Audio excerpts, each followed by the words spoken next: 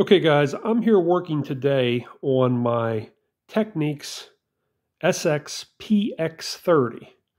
Now they made two models of this particular type, and one is a PX-20 and the other is a PX-30. And from what I gather, the difference is the wattage in the speakers. My particular unit, if you go to the specifications back here, show that the speakers, the output on them, they're two of the exact same speakers, and they are, it's a 30 watt output versus the 20 watt output.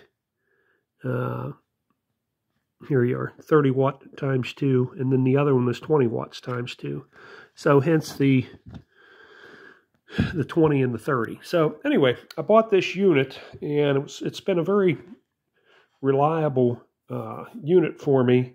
I'm trying to learn how to play the piano, and this is an 88 key weighted system. The only problem that I've actually had with it is the polyphony in this is only, I think, a 16 polyphony. Let me verify that.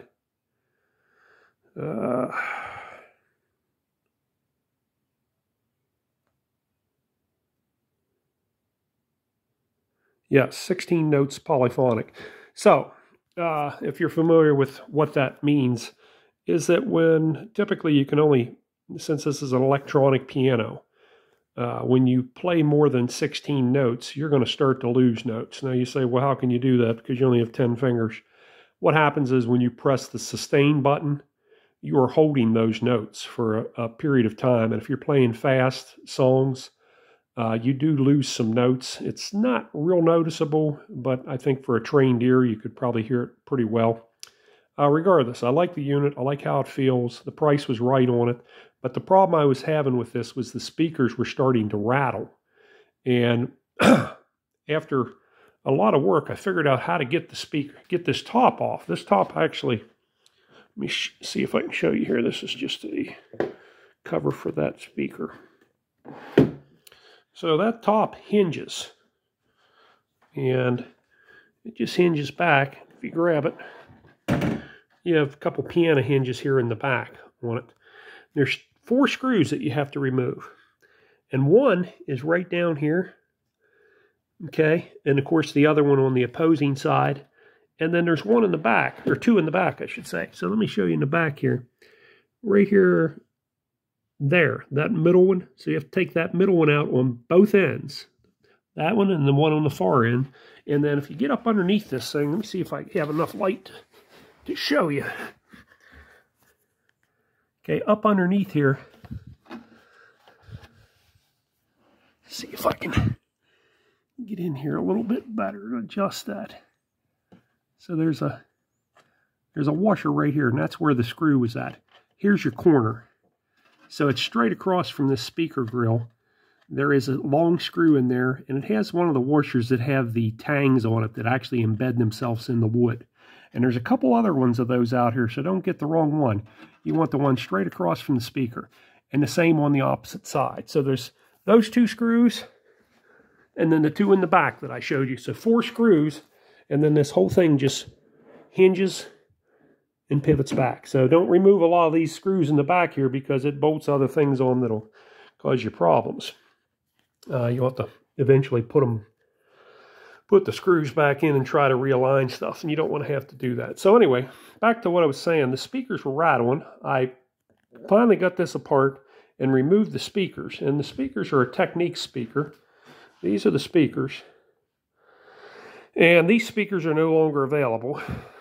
And what was going on, at least what I thought, was the foam on these had deteriorated. So I bought a kit to repair those, and that's what I did. I refoamed those, and I thought I did a pretty nice job on them. I got good contact everywhere. I was happy with it. I had to remove this phenolic concave washers around here, 4 pieces. I had to remove those. That was kind of a pain in the butt, and then re-glue those back down. But I thought I had a good job. Anyway, long story short, I put the speakers back in the unit, and it sounded as bad as it ever did. So rather than trying to figure these speakers out, I'm not a speaker expert. I went ahead and located new speakers that are made by Visiton, and they're BG17s. They're a 40-watt speaker with a maximum of 60 watts input in them. And those actually have the same bolt pattern, or if it's not the same, it's close enough that it fits.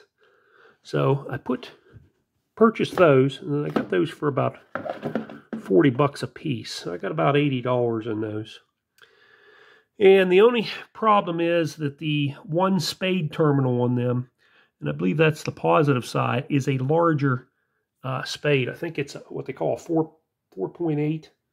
And what these are is a 2.8 millimeter. So I had to order some spades to make myself a little adapter wire, and those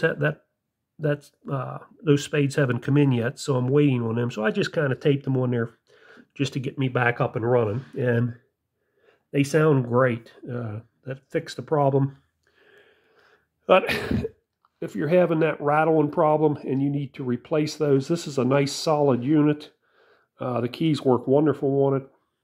So it's probably, for me, it's worth the 80 bucks for the speakers. Now, I did waste about 20 on the refoaming kit, but that was an error. I should have just bought the speakers and been done with it. Anyway, so that's where we're at. I'm waiting on those terminals to come in. I can still play it just like it is. So, and once those terminal comes in, I will put that back so that I get a nice job on that, bolt these back up, put the 4 screws back in it. And there is a, something I didn't mention, there is a key cover that flips down here, and that is actually over here on the floor. And that has, let me show you how that comes off, in case you don't know, because it's a little tricky. So this one side here, each side has a pin. That side is fixed. The other side, however, if I can get it in focus here, this side has a little catch on it here. And if you get a hold of this with a screwdriver, that's spring-loaded. You can pull this way, and that'll push that. As you can see, I can push that in. See it moving with it? So basically that is on the left side of the unit in the hole over here. I can see the hole right here. So you just pull on that this way and then lift that up a little bit, and then you can slide the whole unit out to your left. And then that allows you to get this top off. You can't take that top off until you remove that. So I wanted to add that in. Anyway, I hope that helps you. If you have any questions, ask them in the comments section below. And I'll catch you next time, guys.